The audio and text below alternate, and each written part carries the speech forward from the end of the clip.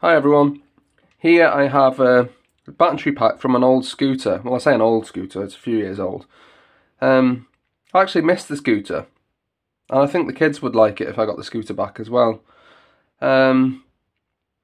Yeah, something happened to the scooter, and basically what it was is that one cell had been, was shorted or whatever, I don't know. One cell had become faulty. So I identified the cell. I replaced the cell, as you can see here. Not a particularly pretty job, but I did it. But it still wouldn't work. And the problem is that the BMS, for whatever reason, doesn't give out the correct voltage. So even though I determined that the cells were okay, the BMS said otherwise.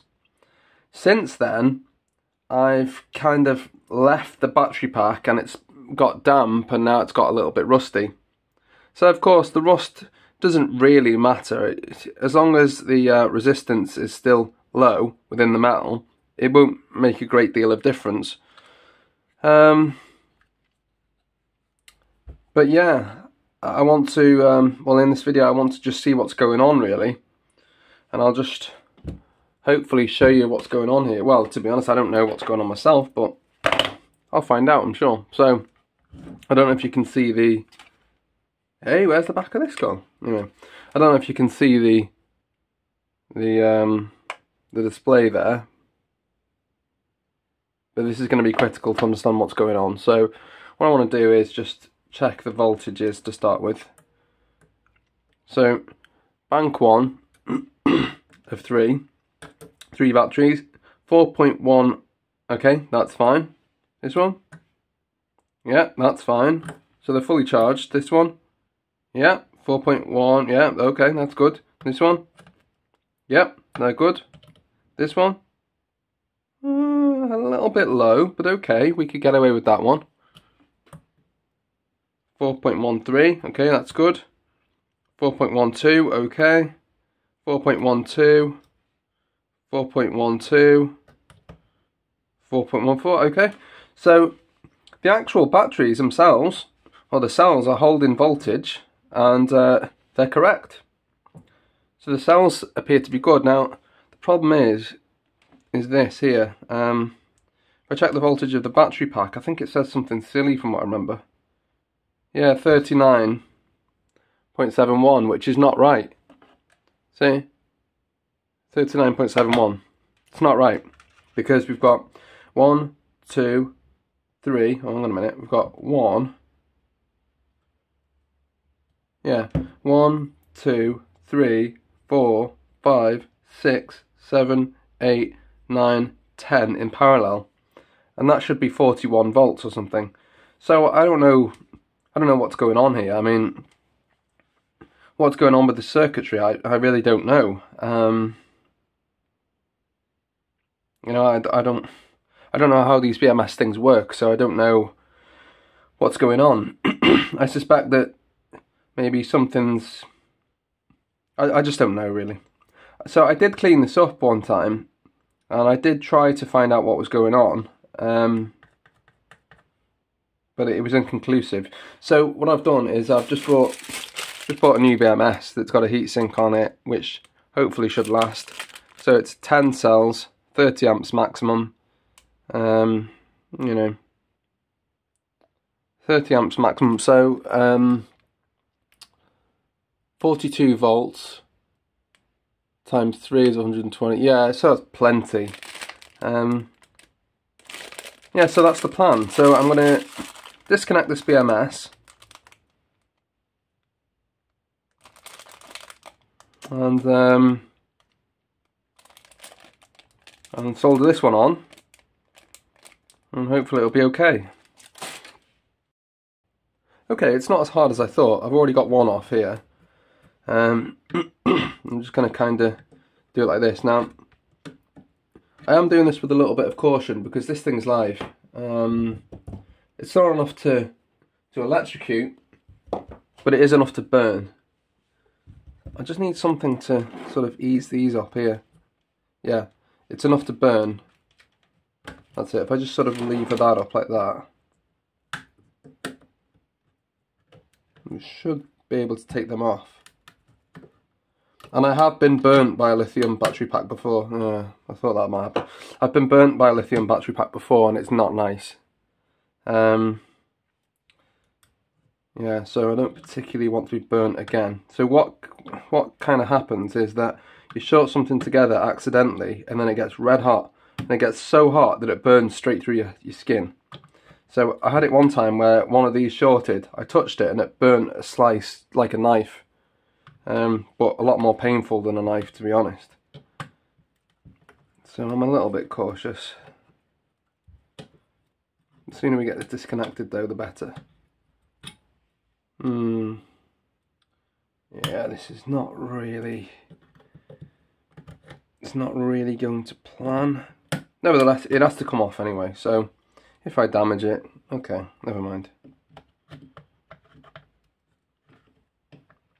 Yeah, so one of the issues is that this is 42 volts, and they're not, you know, it's not a weak battery.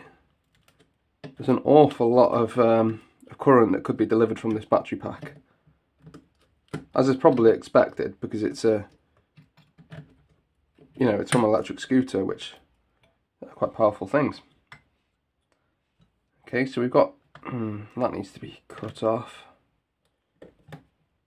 I suppose I could get some better tools to do this with as well, but never mind. Interesting to see how this works though. I take it that's the what do they call it now? Like a thermistor, like some sort of heat sensor, so it can tell if the battery pack is getting too hot. This is one that I put on my solder, which incidentally is now the hardest and most difficult to get off.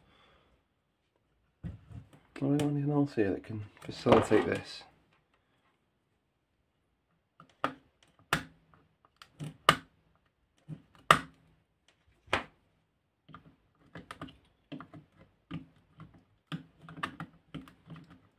Yeah, I think I'll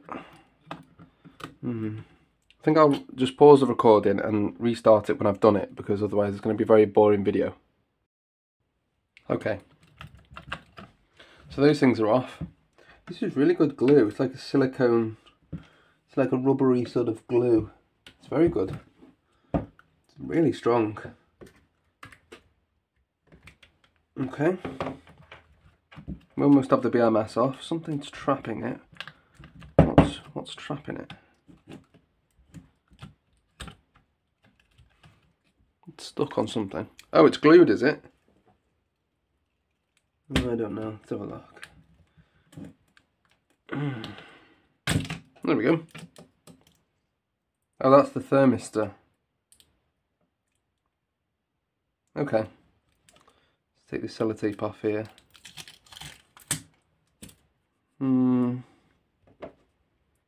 So the BMS has probably got a thermistor in it, has it? Yeah, it has. It's got a thermistor in it. So this one can just be pulled out. There we go. There's the thermistor. Have I damaged it or? No, I haven't actually. So there it is.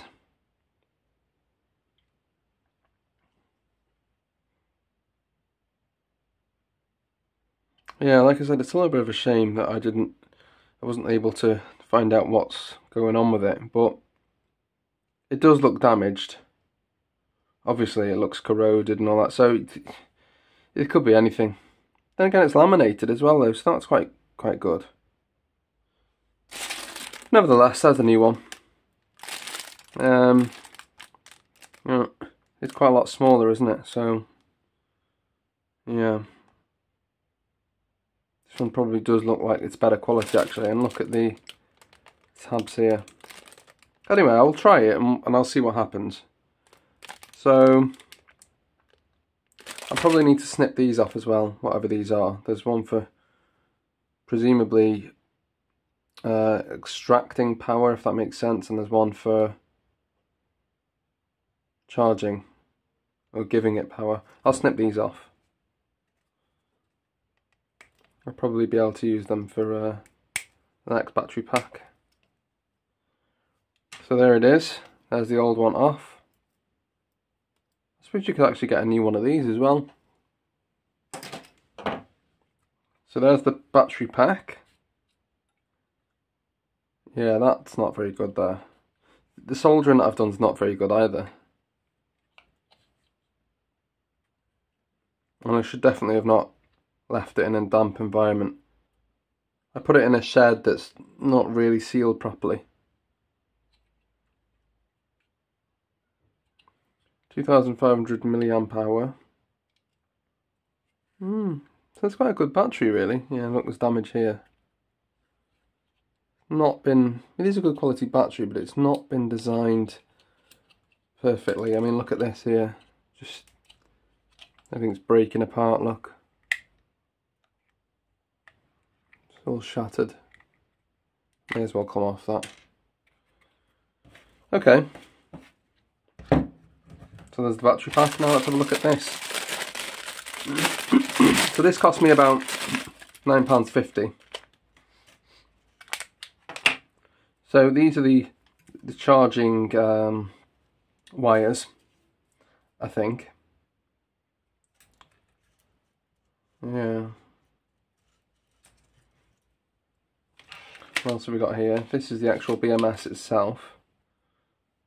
So that's to detect the temperature, see if there's some sort of anomaly that shouldn't be happening. Let's check this here. So this goes in here. Oops.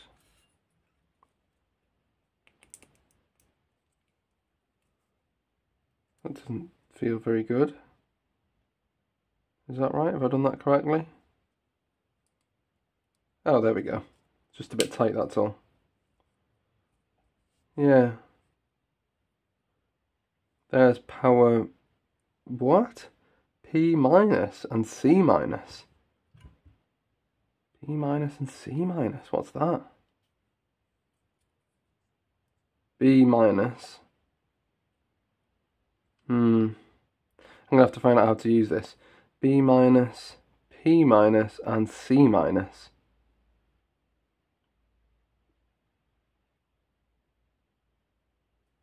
There's... I don't know if you can see much there. But the idea will be that each one of these batteries, and probably in order, although I'm not 100%, I'll definitely have to have a look at the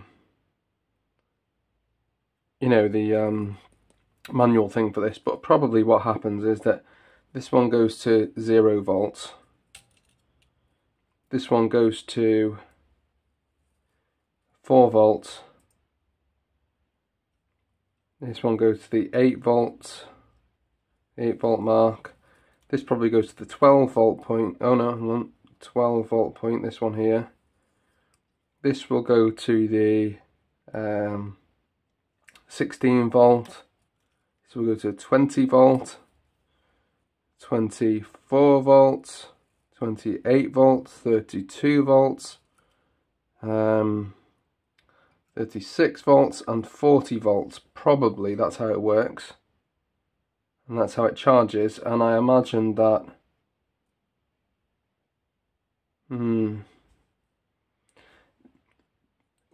mean, so that's charging, and I imagine that somewhere along the lines, one of them goes to ground with a wide terminal like that, and the other one goes to the, you know, the actual plus voltage, which is 42 volts.